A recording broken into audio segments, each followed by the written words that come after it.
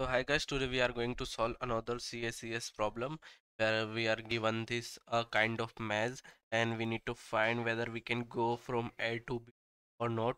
And if we can go from A to B, we need to find the shortest path that takes us from A to B. So if it is a problem of just finding the shortest path's length, then we can easily do it using BFS, but we also need to find the path from A to B. So for doing that, we are going to apply BFS starting from A, and we are also going to store the direction from where we are coming to that point.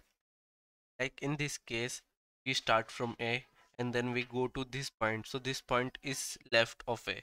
We are going to store L and then we apply BFS to that, and now we are going down, so we are storing D, and in this way we are going till this B. And whenever we first encounter the B, we are going to stop our iteration there and track our path back to A. So there can be two paths for going from A to B. One of this one, and another one is this one going from upside.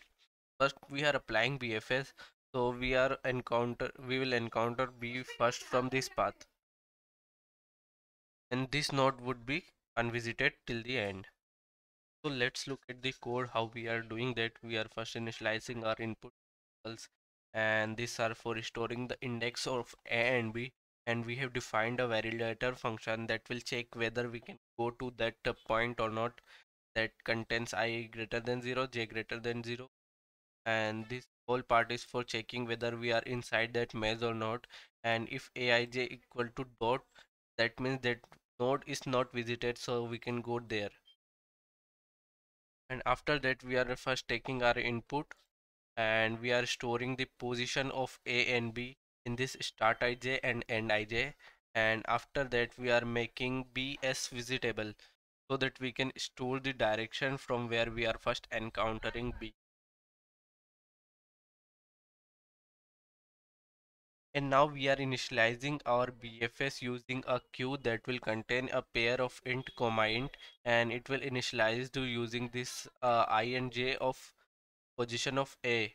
And then we are defining a variable found that will be become true if we encounter B in our solution, and if not it would be false till end, and then we are going to print no in our answer. So now we will loop until we find a solution or whether we can go out of range. That means our queue would become empty. So this is the typical BFS method where we are going to pop the front element of the queue, and then we are going to uh, go to all of its neighbor if possible, and storing its direction also, whether we are going to down, up, right or left. And finally if we encounter B, that is end I and end j, then we are setting this found variable to true. So if we go to I plus 1 and j, we are going down, so that's why we are storing its direction as D, and similarly we are doing for all of the four direction. And now if the found variable is false until the end, then we are going to print no because we have not found any solution. That means we have not encountered B. And if it is not, then we have found a solution. Now we need to track back our path. So for tracking, for storing path, we are initializing a string as empty, and we are going to start from B to track back our path. And now we are going to loop until we find A. So for tracking back, what we are doing, we have already stored the direction from where we are going, from where we are coming. We have U in the position of B, that means we are coming from down. So for tracking back the path, we are going to do the same similar opposite thing that we have done here. Like we have incremented I for going down, that means we are going to decrement I for going, for tracking back our path. And similarly we are going to do for all of the up, down, right and left.